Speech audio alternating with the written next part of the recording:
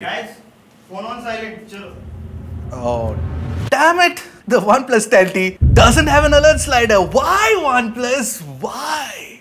Answer to that question and more I'll try to cover in this comparison review of the OnePlus 10T and the iQOO 9T. If you don't know me yet, I'm Ershad. You're watching Trakin Tech English. Let's go. Now I want to start off with a confession. Unfortunately, I dropped the iQOO 9T and there's a ding on the metal frame and crack on the rear glass as well. Therefore, all of our B-rolls will have a bit of crack. We'll try to avoid that as much as possible, but it's unavoidable. Glass is glass and glass breaks. And that is why don't be as careless as I am. If you're spending this much money on a phone, do use the case that you get within the box of both these phones actually. Now talking about the build quality, you've got glass on the back, glass on the front and a metal mid frame on the iQOO 9T. Now we don't know if there is any specific shot sensation or Corning Gorilla Glass protection on the rear, and of course there is shot sensation alpha on the front, which is apparently the latest version of shot sensation glass, and apparently it's more rigid and far more resistant to scratches. On the OnePlus 10T though, you get Corning Gorilla Glass 5 on the front and Corning Gorilla Glass 5 on the back and a plastic mid frame, which is definitely a letdown compared to the really nice matte mid frame on the iQOO 9T. This one's got this glossy finish, which I'm not really a fan of. Anyway, one of the things that iQOO has done with the iQOO 9T is actually it has made it wider, and the OnePlus 10T is of course thicker than the iQOO 9T. And when placed on a table, what I noticed is that the iQOO 9T doesn't wobble as much as the OnePlus 10T does. So overall, what I felt is that both are really big phones, but the OnePlus 10T definitely feels slightly more comfortable because it's got a curved back and not as wide of a frame. Now let's talk about the design of these two phones. You've got this Legend variant on the iQOO 9T with that signature BMW, stripes and this dual tone colors, which includes that black top, camera module part and the white part on the bottom. And of course, you also get a completely black variant, which is also again a dual tone variant. I like that variant more. I think that the iQOO 9T is definitely a better looking design than this jade green, extremely glossy design of the OnePlus 10T. And this one's also a bit of a fingerprint magnet. It does show fingerprints on this, back panel. What I noticed is that the OnePlus 10T actually looks a lot like the OnePlus 10 Pro with this camera module as well, but kind of worse really. But then again, looks are subjective. Some people might like the OnePlus 10T's design, some people over, of course, the iQOO 9T's design, but I genuinely prefer the iQOO 9T's design over the OnePlus 10T's design. Now, when it comes to ingress protection, you do get IP54 on the OnePlus 10T and IP52 on the iQOO 9T, but of course, you don't get a flagship grade IP67 or 68 rating like you do get on the Pixel 6a or the Samsung Galaxy S21 FE. Now, the one big problem with the design of these phones is that you get a USB Type-C port at the bottom and it's a Type-C 2.0 port. Now, for phones like these, which are targeted at performance enthusiasts, to give USB Type-C 2.0 is definitely a huge letdown, primarily because USB 3.0 is better, far more, newer technology, and you also get support for HDMI out directly from USB 3.0. So if you want to stream, then that definitely helps a lot. So yeah, bad decision, iQOO and OnePlus. Now, one of the things about the iQOO is that in its latest phones, it has started providing an infrared blaster. So this iQOO 9T also has an infrared blaster. On the flip side, the OnePlus 10T doesn't have an alert slider. OnePlus is really keen on losing out on its identity for some odd reason. It's just very, very disappointing that OnePlus is going down this route. OnePlus fans must definitely be disappointed with this move that the company has taken. Now, unlike OnePlus, which loves to remove features, we only love adding more videos on this channel because of the love and support that we get from you. So don't forget to hit the like button and maybe even comment below for the sake of the YouTube algorithm. And if you're somebody who is new here for the very first time, don't forget to hit the subscribe button and the bell icon right next to it to get notified whenever we put out an awesome new tech video. Now, OnePlus claims that this is because it's got a newer chip, more powerful internals, faster charging, battery, all of those things. But I think that's just hogwash. I think you can add an alert slider. OnePlus has been doing that forever. It probably will add like a 0.2mm thickness. It's already really thick. So I don't know. I mean, they could have gone ahead and done it. Now, coming to the displays on these phones, both are massive 6.7-inch panels. AMOLED panels, of course, with Full HD Plus resolution and 120 Hertz refresh rate as well. Now, the distinction between these two is that the OnePlus has an E4 AMOLED, whereas the iQOO 90 has an E5 AMOLED, and the OnePlus comes with 10-bit color, which is of course a wider color gamut, whereas the iQOO 90 comes with 8-bit color panel. Now, in daily usage, what I notice is that these are really good panels with professional grade color tuning as well, with the DCI-P3 color gamut available for you at your disposal, especially when you go into the settings page and change it from the display settings. Both have a very good, very low delta E as well, so you can actually do color correction work and all of those things, especially stuff like editing photos on the display itself. It's very good. But since the OnePlus 10T has a 10-bit color output, it definitely feels more vibrant in daily usage, especially when you look at the two new live wallpapers that you get with the OnePlus 10T. They look really, really good, and the dark AMOLED display looks much darker on the OnePlus 10T compared to the iQOO 90. And you can tell the difference between the vibrancy of both these panels, especially when you're watching HDR content on YouTube and Netflix, and I'm glad to report that both these phones offer HDR playback on both these apps. But apart from that vibrancy bit, the way the HDR tuning has been done on both these panels is very, very similar. I really couldn't tell the difference between the high points of the brightness or the low points of the darkness as well.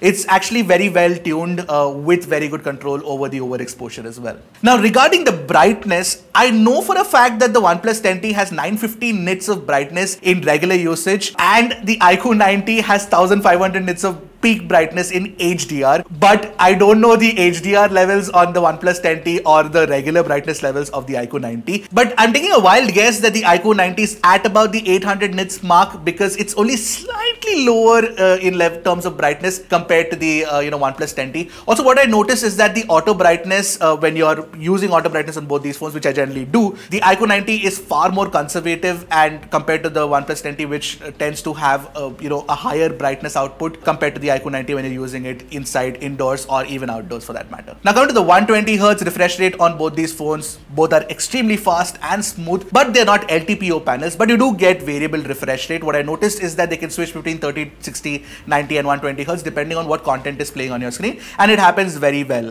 It's implemented very well on both these phones. Now, the touch sampling rate on the iQOO 90 is 360 Hz. The instant touch sampling rate on the OnePlus 10T is 1000 Hz, which actually goes to 1200 Hz on the iQOO 90. Now, these are basic numbers. What I notice is that both these phones are fantastic with touch responses, but just because the animations are better tuned on the software of the OnePlus 10T, it feels slightly smoother and more responsive. But when you're gaming, you really cannot tell a difference between the two. Both are equally good. There's one inclusion on the iQOO 90 which sort of sets it apart from the OnePlus 10T, and that is the V1 Plus chip, which can apparently do motion interpolation or MEMC when you're doing gaming, which means that adding extra frames to improve the frame rate of the games even when it's not available. On games like PUBG New State, BGMI and Genshin Impact, you can use the game mode to do the game frame interpolation, and it sort of improves the frame rates as well, or so to speak, because I couldn't see the difference really between the 60 Hz and 90 Hz, and when I switched on the developer settings, show refresh rate option,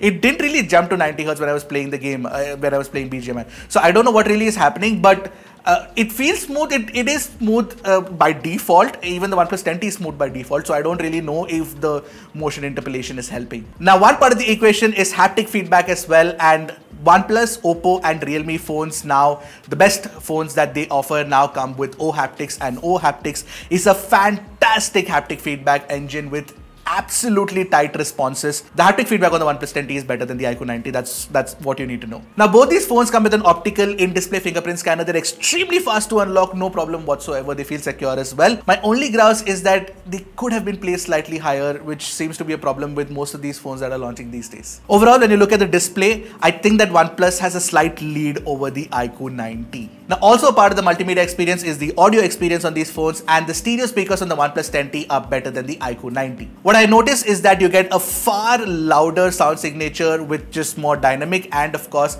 it's also far more bass heavy because you also do get Dolby Atmos on the OnePlus 10T. Take a listen for the speaker sound side by side.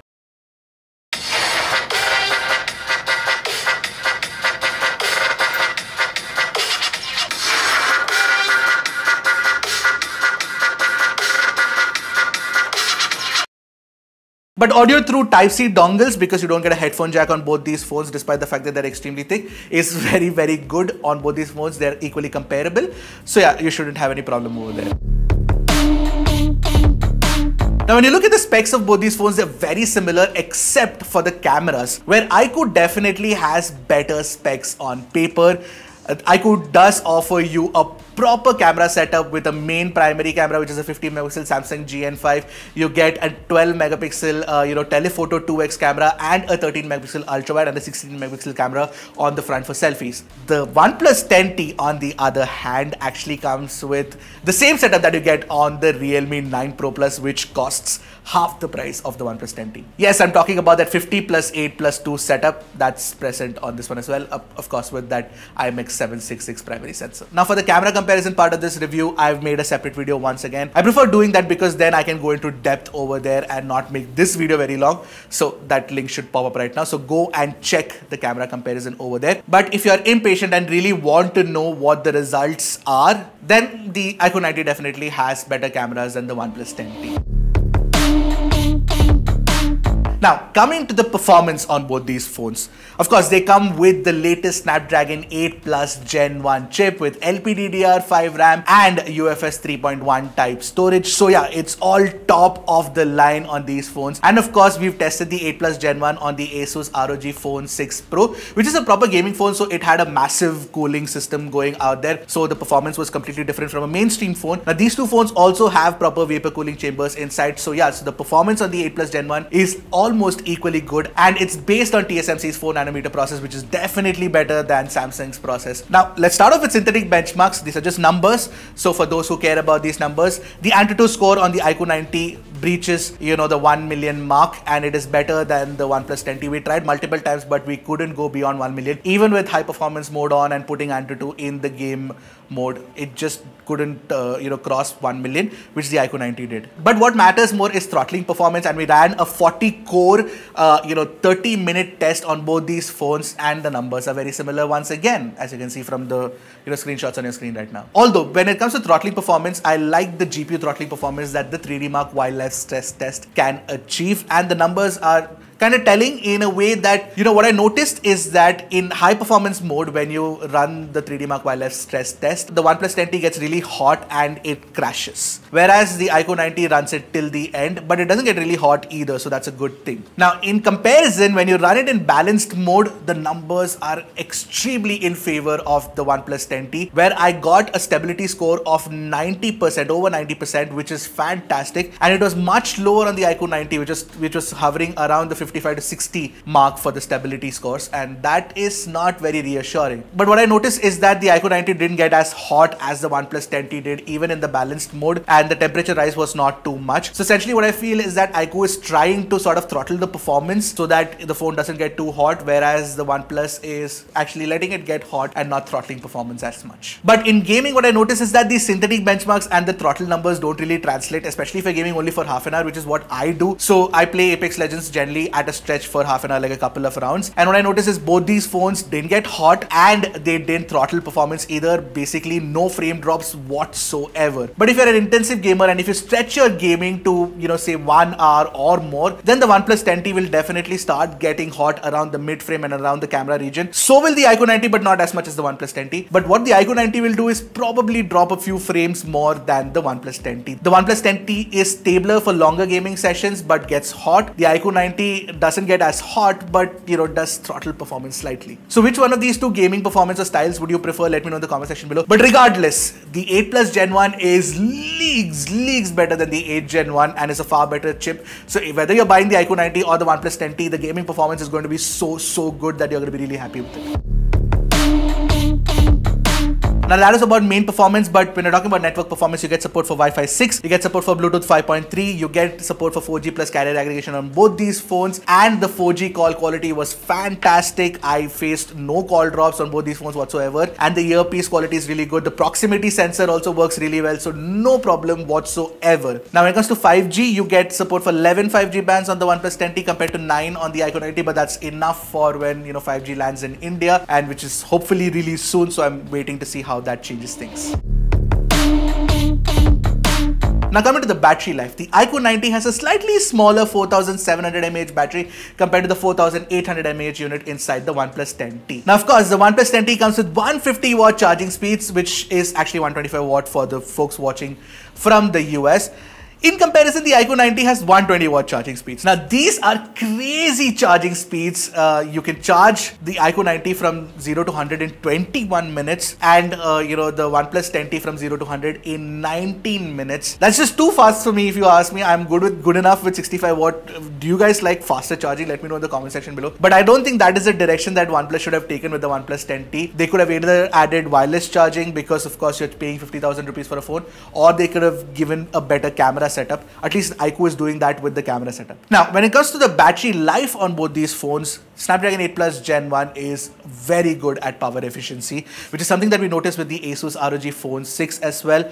And the iQOO 90 actually is slightly better at battery performance compared to the OnePlus 10T. What I noticed is that I got about 6 hours to 6.5 hours of screen on time on my heavy usage, whereas the OnePlus 10T gave me about 5.5 hours to 6 hours, so half an hour difference. This could also be because of the display on the OnePlus 10T, which could be drawing more power because it's an E4 AMOLED and it's a 10-bit panel. So maybe it's drawing more power compared to the iQOO 90, but that's just conjecture. What I notice is, in general, is that the iQOO 90 has slightly better battery life compared to the OnePlus 10T. But then again, it's 19-20 ka farak, like they say in Hindi, so it doesn't really matter that much. Now, software on both these phones. The OnePlus 10T is running on Oxygen OS 12 based on Android 12, and you get support for 3 years of OS upgrades and 4 years of security upgrades, and it's running the latest July security patch. Now, the iQOO 90, of course, has FunTouch OS 12 based on Android 12. Again, 3 plus 4 years promised from iQOO, and of course, this one is also running the July security patch. But you know what? When it comes to the software experience, not that I'm a huge fan of Oxygen OS these days, but when compared to FunTouch OS, it's just faster, smoother, slicker in general, and therefore it just feels more fun and far more premium to use on a phone that costs about 50,000. And the OnePlus 10T has very little bloatware. There's just one app extra on it, and that is Netflix. The iQOO 90 has a lot of pre-installed app, including something like Byju's, which I don't see a reason why it should exist on a phone that costs rupees 50,000. And the iQOO also has Vivo's browser, which drops notifications from time to time if you don't switch them off. So yeah, so that's not a very premium experience in my opinion. So if you're looking for a phone for better software experience, OnePlus 10T over iQOO 90 any day. I know Marcus Brownlee already used this word to describe the OnePlus 10T, and I couldn't think of a better word, so I'm going ahead with it. The OnePlus 10T is definitely the most generic OnePlus phone that OnePlus has made in a long time. It is mundane and formulaic to a level where it feels really boring. Now, the good thing about the OnePlus 10T is that it is definitely very powerful thanks to, the Snapdragon 8 Plus Gen 1 inside. You also got, great haptic feedback, good stereo speakers, and very fast charging, and of course, a clean software too. But where the iQOO 90 has the OnePlus 10T beat is in camera performance, because all of the other parameters are almost equally good on the iQOO 90 as well. Only if iQOO had better software, it would be an easy recommendation for me. But since a lot of people care about the software experience on their phones, I think that for those who do, the OnePlus 10T is better. But for those who are okay with living with the FunTouch OS experience, then the iQOO 90 would be the better choice by default, because the camera performance is also so good. So will you prefer performance plus clean software or performance plus great cameras? That's what you need to decide. So yeah, so it's either the OnePlus 10T or the iQOO 90. Which one? Let me know in the comment section below. Until next time, this is Ershad signing off. Keep tracking and stay safe.